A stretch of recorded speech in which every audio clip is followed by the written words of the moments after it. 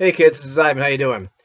Well, as I left work today, I noticed that Sameoldji had uploaded a new video. So I started it before I put the car in drive. Well, first gear. I have a standard. And was driving home, and I found myself Roberta Flacked as I was listening to it. And if you've ever been Roberta Flacked, you know it. And if you're chronologically challenged, go find somebody that's a little older and ask him what the heck I just said. Uh, but he was talking about in this video, I think it's called The Darker Side of the Hobby. And he also mentions in the video several times it's more of the sad side of the hobby.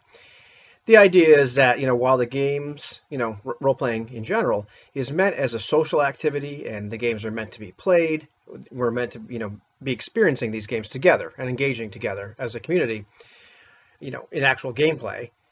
A lot of times what happens is many of us just spend a lot of time collecting games, reading games, talking about games, maybe making vlogs or blogs, talking to each other, and spend a lot of time looking at them, reading them, and even like fantasizing, making, about what it would be like to play them, creating characters, coming up with scenarios, if you're a game master, coming up with, all kinds of worlds and whatnot.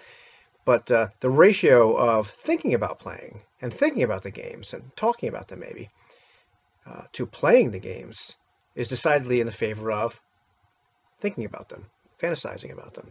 And it becomes a very solitary hobby when it's really meant to be a hobby where you build connections with other people.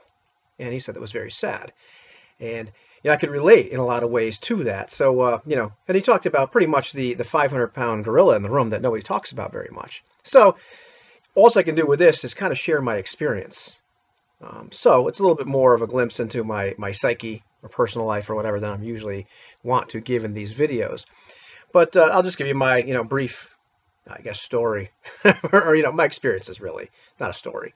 But as a kid, I was less socially adept than other children my age, and that's continued throughout my life. But I wasn't, didn't make friends really easily. I was a little awkward, and at the same time, I enjoyed reading quite a bit, and books became quite a solace for me. And my father introduced me to things like The Hobbit and the Narnia and Star Trek, the original Star Trek. He said, "You will watch this." Got me a science fiction book club membership when I was a kid. And so I don't want to say I retreated into reading, but it was a solace. It was a place I could go, and I really enjoyed it. And I preferred that a lot of times to the company of other kids. I certainly had friends, but I was not the most social. And I didn't just read about fantasy and science fiction and stories. I read a lot of hard science. I was going to be an entomologist and a paleontologist when I was a kid, and really just enjoyed spending a lot of time reading about all kinds of science and all the stories. I enjoyed that. I was a kid that played with all his toy soldiers and dinosaurs and everything else, and made up great stories and battles and whatnot. So when I was introduced in 1981 at the age of 13 to Moldve D&D, BX D&D, that just happened to be the role-playing game I discovered first. It was love at first sight. I'm like, this is really cool, and so I played a lot, but probably the ratio of looking at the books and thinking about it to play was definitely decidedly it slanted towards reading the books and thinking about it. And part of it was because of social awkwardness. Part of it was because you had to find other people that liked to play those games. Sometimes they were just busy, and then at a relatively early age, I started working a lot. I got my first job at 15.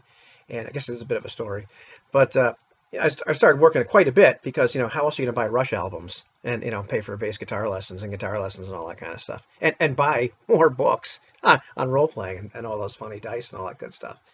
So I paid my own way with a lot of these things, but I worked quite a bit, and so there was less time for gaming. And at a relatively young age, I got married and had kids, and had some other shifts in my life and what I was doing, but I got busy. So I didn't have a lot of time to play. I thought about playing quite a bit, but just didn't have a lot of time to play, so I didn't get to do it very much. And later on in life, I had some paradigm shifts, and re-entering the hobby.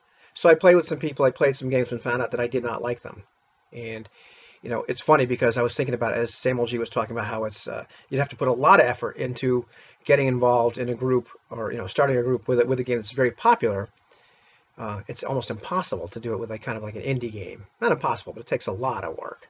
And it's funny, OSR retro clones, they're kind of indie now when it comes down to in terms of popularity. It is not like playing Pathfinder or 5th edition D&D or something, and the people are just crawling out of the woodwork, in that community to go play with you. So it's tougher. So today, it's funny because I'm undergoing another paradigm shift, and I'm really not sure where I'm landing in terms of like, what my RPG preferences are now. And I don't have a heck of a lot of time. My schedule is very odd.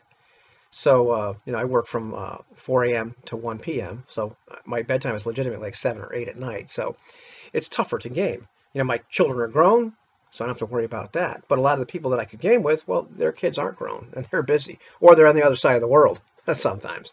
So it's tougher. And, I found, now, like, am I still socially a little awkward? Yeah.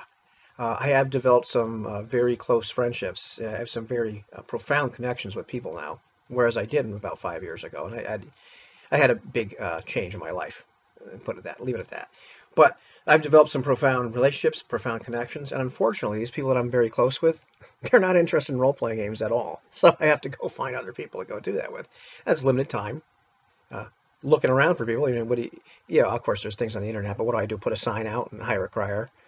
And then my experience is a lot of times that when you finally find people that enjoy role-playing games, they like different ones than you do, or their just style of gaming is a little different. I'm playing with some people locally now, and it's okay, it's fun, but we have decidedly different tastes, and they are very, I guess you call it player first intention, and kind of a beer and pretzels type game, and a little more gamist than I would like, and whatnot. And take things a little less seriously. It's a little fun, but I know it's not where I want to land, so I have to develop my own community, which is going to take work.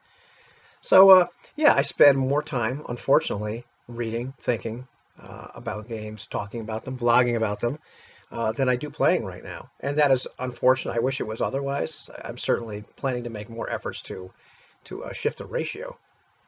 But, I'm a busy adult, a little socially awkward, and I'm not willing to settle for some things anymore. So it's really, really important for me to choose who I play with carefully. And also at the same time, I have enjoyed reading and looking into other games, other styles of play. So whereas I wanted to play test that out and experience that with some other people, it's important to do it with the right people. And finding the right people can be a little difficult at times. So, yeah, sometimes it can be a sad and lonely hobby. I wish it were different. I wish there were more cool people out there that realized this was awesome. But we're an elite club. So that's my story, and I'm sticking to it. So great video, Sameoldji. I really enjoyed that one. It really struck me. It got me thinking quite a bit. It was a little emotional. So yeah, that's about as much of a glimpse as you're getting into my personal life, kids. Talk to you later. Bye.